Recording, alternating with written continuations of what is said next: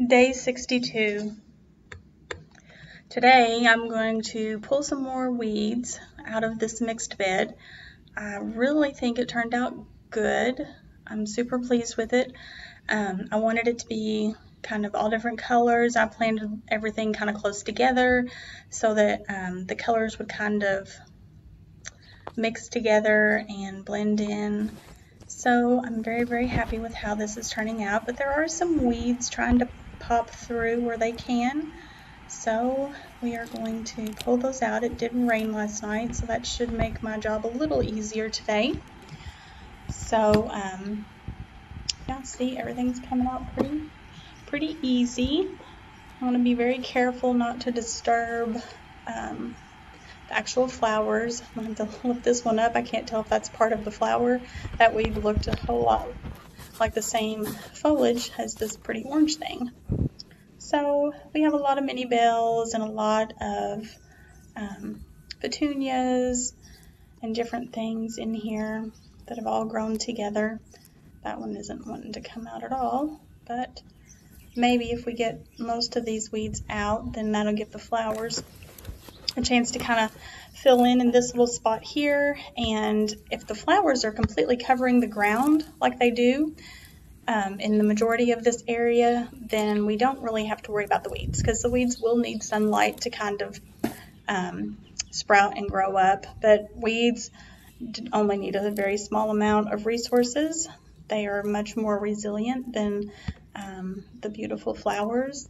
I was always told that weeds are just plants that you don't want, and that flowers are really just weeds that we do want. So I don't know if that's completely true, because weeds do tend to grow a whole lot more abundantly than the beautiful flowers that we like to see in the garden. Well, there's some leaves left over even from the fall. So I'm putting all the weeds that I pull up in this pot right there by my side, so I will put that in the compost. Isn't that beautiful? There's some verbena. The red and the pink were both verbena. These are mini bells. So we just have a big mixed variety.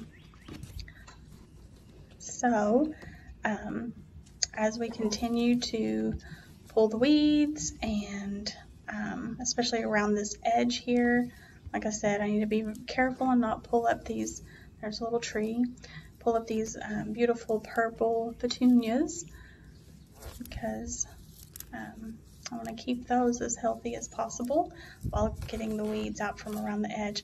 Right here on the edge where the flowers tend to end is where the weeds are going to kind of creep in the most. So I'm going to have to lift these up and try to get all the weeds out from underneath and around the edge here. And I've also been using my black tarp to kind of try to kill the weeds that grew up in my path area. But see, I'm going to have to kind of raise these petunias up. See, these weeds are trying to creep out. Like I said, it just takes a very little amount of sunlight, and they can kind of grow up underneath things and spread. And so weeds are probably the biggest problem that I have in my garden.